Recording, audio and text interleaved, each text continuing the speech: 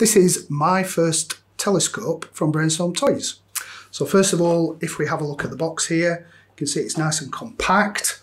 And on the back, we've got all the languages. So this one is 5 language, so English, French, German, Italian and Spanish. So that goes for all the operating instructions and the call-outs on the box as well. So it's quite a nice little box, that. When you get it out, it's actually in 2 parts, because you've got the main body of the telescope and you've got a lens cap or dust cap here and a cap at the other end to keep the lenses nice and clean.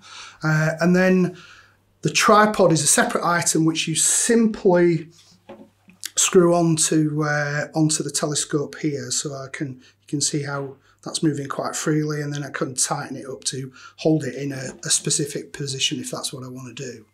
So let's take the caps off like so. Okay, and then I just point it in the direction of what I want to focus on, and using these dials here I can focus on the image once I'm looking at it quite easily. You can see, can you see the dials, how they're working? You can see how this is moving backwards and forwards from the objective lens, and the objective lens is a 42mm lens. And this will give us 20 to 40 times magnification, so it's good for kids because it's easy to focus on an image.